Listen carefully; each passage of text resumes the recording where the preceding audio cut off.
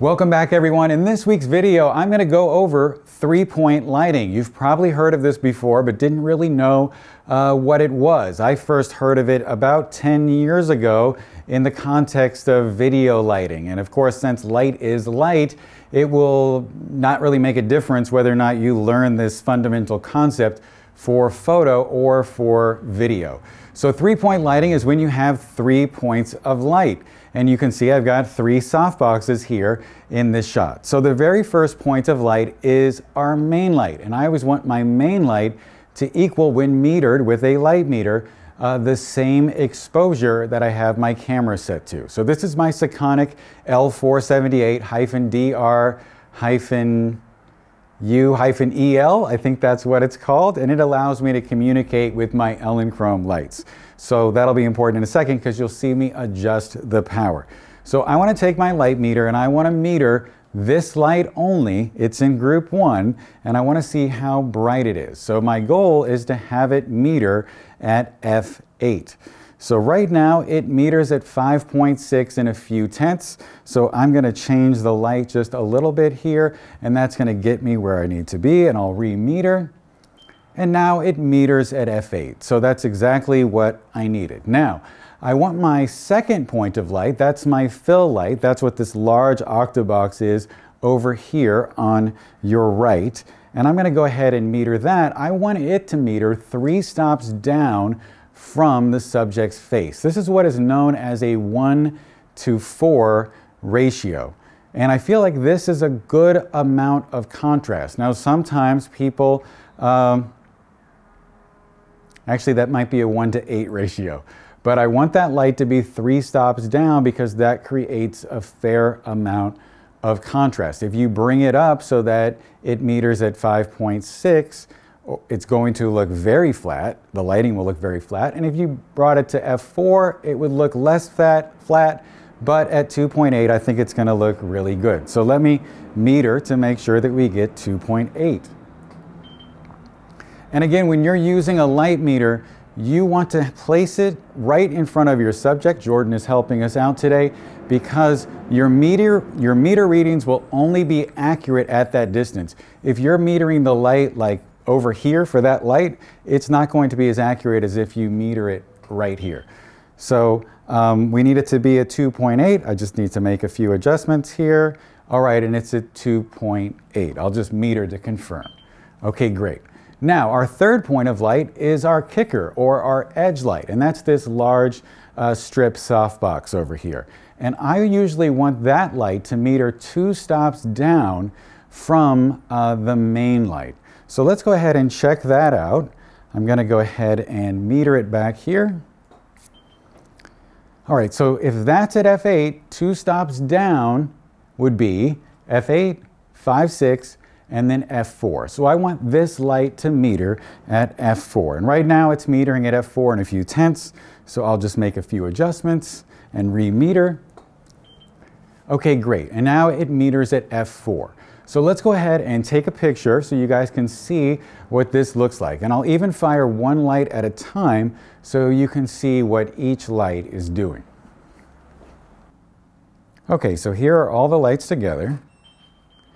And then I'm going to go ahead and fire each light for you so you can see what each light is doing. So here is our main light.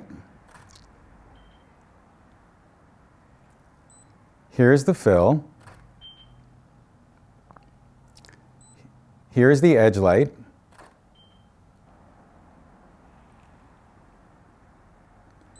And then here are all of the lights together.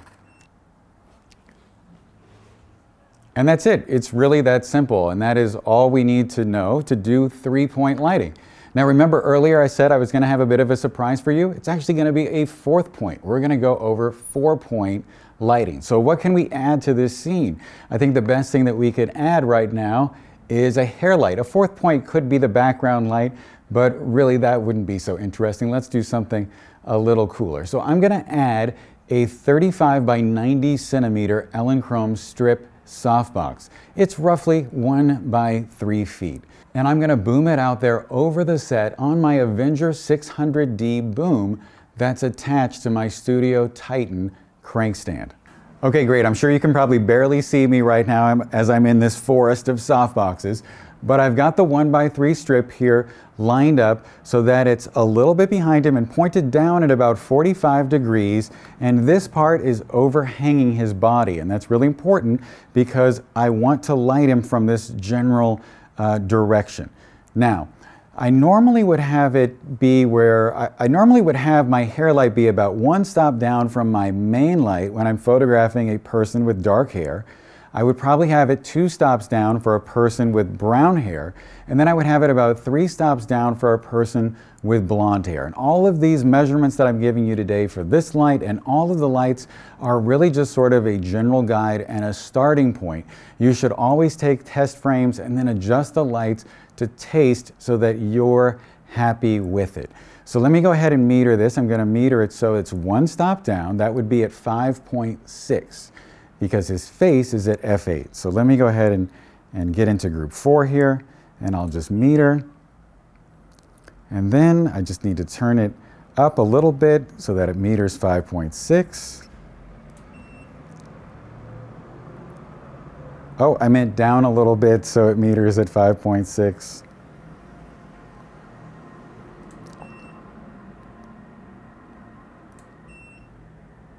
Okay, perfect. Let's go ahead and take a test frame and we'll look at it with and without the hair light. So before we move on, I just wanted to tell you that I just came out with a lighting handbook, and in this digital download I go over how to recreate 20 different lighting setups. And in there I've got behind the scenes photos, diagrams, I let you know what modifiers I was using, the distances in general terms, and more importantly, the light meter reading for each light and how to put everything together. So if you're interested in that, please go to johngress.com/lighting handbooks. Okay, so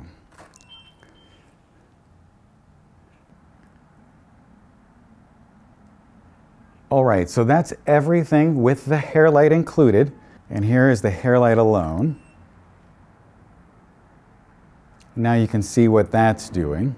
And now, as you can see here in the side-by-side, by adding the hair light, it really pops him off of the background. And we've preserved a fair amount of detail here in his hair. And it looks much better with the hair light added than without it. And now you've learned 3-point lighting and 4-point lighting all in the same video. Thank you guys so much for watching. Stay safe, have a great day, and I'll talk to you soon.